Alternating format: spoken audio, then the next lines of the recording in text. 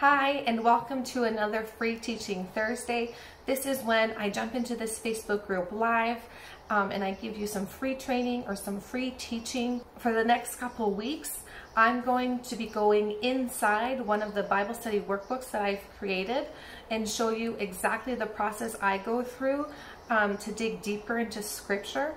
These workbooks were created so that you do one day every day of the week, or sometimes 5 to 6 days in a 7-day week. But instead, we're going to take it slow and we're going to do 1 day per week for the next couple weeks. It's just a really good way to help you dig into God's Word and to see how simple it can be just to take a few minutes every day and answer some questions and just learn more and be encouraged. So the workbook that we're going to be going through is this one. It's called Jesus is Emmanuel, God with Us. It is free for you right now to use. So if you don't have your copy, you can click in the link in the description or in the link in the comments. Sign up for this workbook. It'll come straight to your inbox, print it off, and join me as we go through it together. So are you ready? Let's jump in.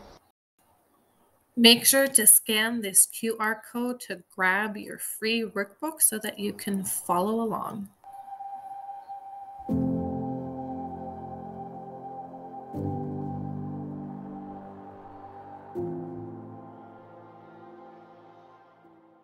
Today I'll be going through day 5 of the workbook, and today I've titled it, Jesus is with you. And we're going to read Matthew chapter 28, verse 20. So go there in your Bibles, and I will read it, and it says, I'm going to go up to verse 18 to get some context. And Jesus came and spoke to them, saying, all authority has been given to me in heaven and on earth.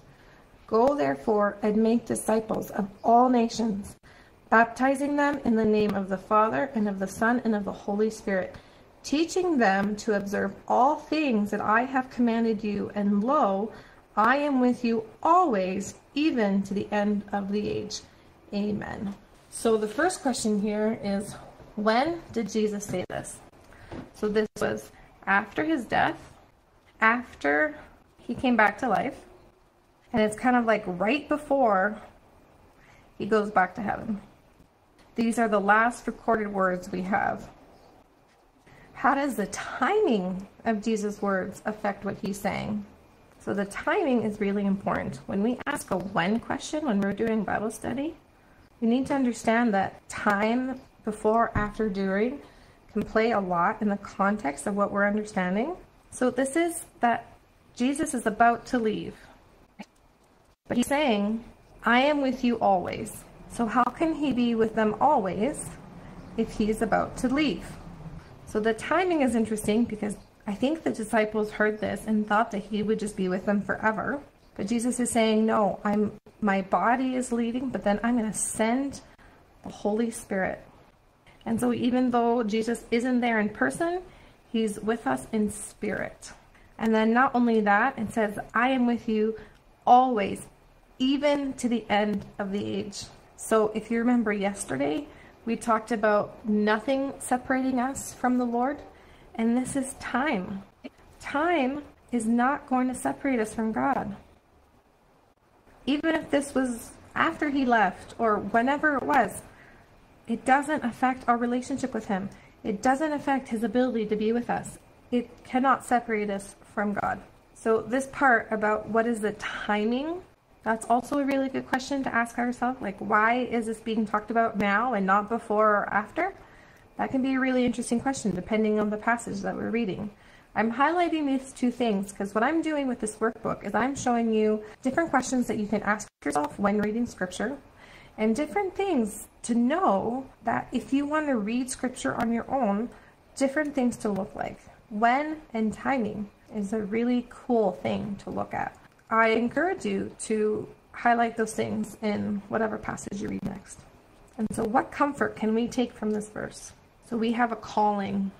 He's talking to his disciples right there, but I believe the calling to us is the same, that we have to go then and make disciples of all nations, baptizing them in the name of the Father, the Son, and the Holy Spirit, to tell people about God. And this is cool because then we have a purpose. Sometimes as a mom, I get discouraged because I feel like I'm wasting my time, like I don't have a purpose. But then I go back to these verses and I think, oh, tell everybody. That includes my kids. So even if all I do all day is take care of my kids, if I'm loving them and teaching them about God and His Word, then I'm answering the call. I'm telling others about God. So that's a comfort to me that I have a calling regardless if I feel like I'm not doing anything. The Lord says, no, if you're doing things in my name for me, then you are obeying this call to tell people about me. So that's encouraging. And then it comes back to, I am with you. So sometimes I get jealous about the disciples because they got to spend like 3 years with Jesus. They got to ask Him all the questions. They got to learn from His feet. They got to see His face. They got to spend that face-to-face time. And I think, oh man, I really want that. But you know what I think is interesting is that the disciples were not filled with the Holy Spirit. The Holy Spirit came after He left. And so today, even though we're not seeing Jesus, His physical body with us, He is more with us than He was with the disciples because He's in us.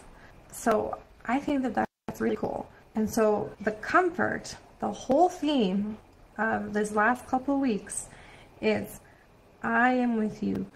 The Lord God Himself is with us. So I hope that's encouraging for you. As always, if there's been a verse or a thought or an image that's been encouraging to you or a word that stands out, I'd love for you to share it in the comments. Today, for me, is this word purpose. The devil likes to attack my brain and tell me that I'm useless and I'm doing nothing.